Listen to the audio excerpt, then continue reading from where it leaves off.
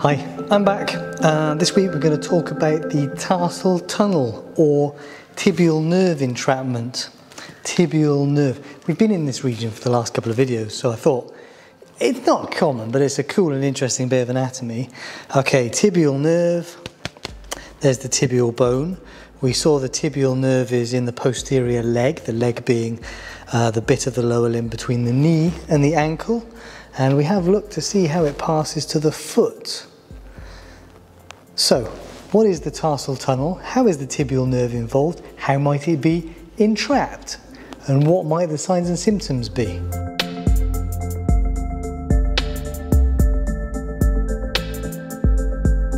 I've been away for a couple of weeks, touring around Scotland and Wales for a bit of a holiday. And you guys feel like a bit of a surrogate for my students because I like standing here and talking anatomy all day. I've been stood up, wandering around for 2 weeks, and I realise how much we sit down at work. It's awful. So now I'm standing up and talking to you. So thank you for being here. All right, tarsal tunnel, what do we need to know? Well, recap. We saw, so lower limb, right? Left leg. Gluteus maximus, take that off. Now we can see the sciatic nerve. Take off the hamstring muscles in the posterior thigh, and now we can see the sciatic nerve continuing, and at some point it will split into the tibial nerve and the common fibular nerve, also known as common peroneal nerve. We're interested in the tibial nerve, so it's posterior to the knee. There's the knee in the popliteal region. Calf muscles, so the muscles of the posterior leg. If we take the calf muscles off, we see the tibial nerve continuing to descend. So the jobs of the tibial nerve then are largely motor to these guys, the muscles of the calf. These muscles pull on the calcaneus and lift us up. So we're standing on our tippy toes, that is plantar flexion. And then the tibial nerve we see. Look, here's the big toe, so this is medial, right? The tibial nerve passes medially to get into the foot, and where it's going is the plantar foot. It's going to divide into medial and lateral plantar nerves. Down here, the tibial nerve is going to carry sensory innervation back from the skin of the sole of the foot, and it's going to innervate these little muscles, these intrinsic muscles of the plantar foot, of this side of the foot, of the sole of the foot, because the muscles on the other side are innervated by something else. So that's the tibial nerve. Now, how does it get around here and into the foot? We can't see it all, so bony bits. Bony bits. So that was the left leg. Let's stick with the left leg to keep it on the same side, might help, right? Okay, so you see, there's the big toe, this is medial, this is lateral, here's the tibia, the big shin bone, here's the fibula, the slender pin bone.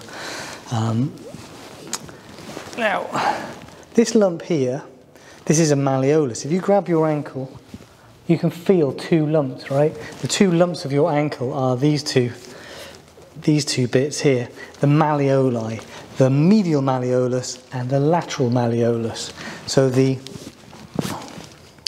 medial malleolus is part of the tibia, yeah? The lateral malleolus is part of the fibula. So we have the lateral malleolus, and it's around this, it's posterior to the medial malleolus that the tibial nerve runs and gets into the sole of the foot. Ta-da, job done, easy. No, more anatomy. There's actually a lot of anatomy in this region here. So what we're looking at here, these are the bones of the ankle. The tarsal bones. The heel bone is the calcaneus. The bone here that's articulating with the tibia is the talus. Tarsal bones. So we were talking about the tarsal tunnel, weren't we? I don't see any form of tunnel here. Right. So, back to our foot and ankle with muscles on. Now you remember that we took off the muscles of the calf.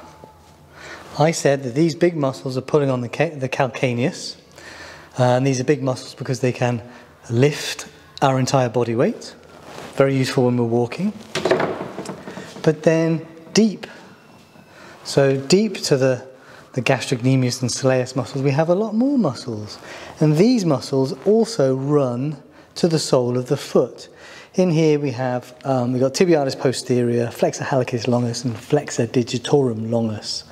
What that means is, flexor, they're flexing the toes. So they're going to flex the toes, pull the toes that away.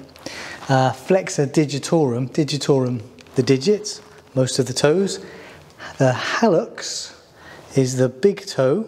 So flexor hallucis or hallucis is going to flex the big toe, which is really important, and longus. So these are long muscles because there are short versions of those muscles in the sole of the foot. So we have those muscles running to these toes somehow. How are they going to get there? Well, the reason we have these muscles in the calf is because they are big muscles. We want to be able to generate a fair amount of force and power through them.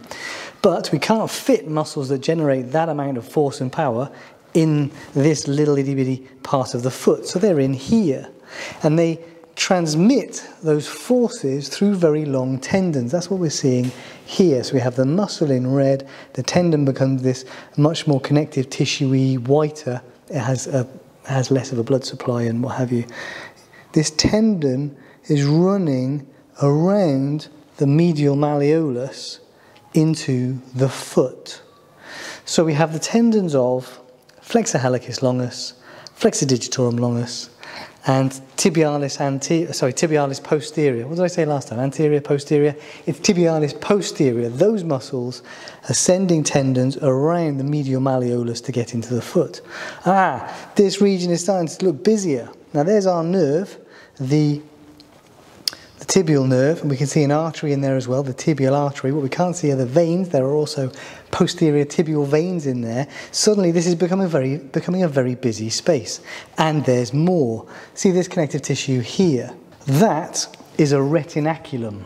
So if those muscles are further away from, or those muscles are extrinsic, they're outside the foot, and they're sending tendons into the foot, there is a bit of an angle change here, isn't there? There's a roughly 90-degree angle change depending upon what position the foot is in.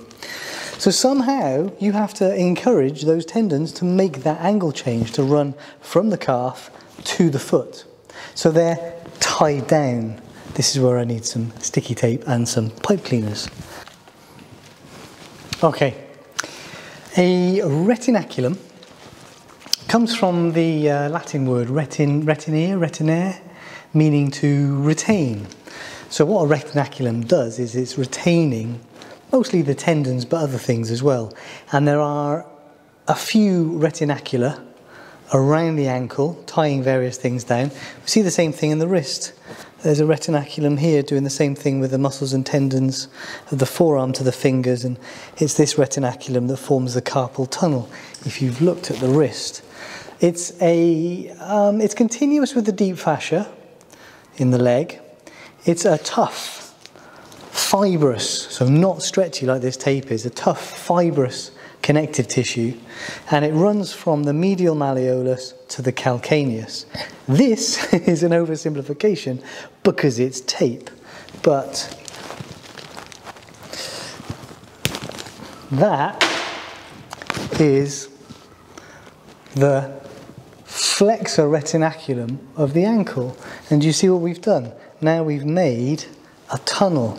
So that is the tunnel, and there's a couple of gaps there made by the different bones, but there is a tunnel that things can pass around the ankle and into the foot. So what do we got? We got an artery, we've got a vein or two, because the veins often double up around the arteries, although textbooks don't talk about that too much.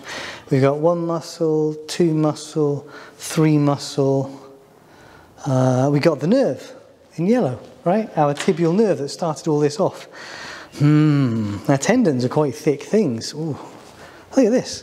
So suddenly we're building this body and we've got to pass all of that kind of around here and into the foot. It works. But can you imagine how, if in life bones are not stretchy, this flexor retinaculum is not stretchy, these are all tough connective tissues that don't really have much give. If any of these things start to swell, they haven't got any space to swell into.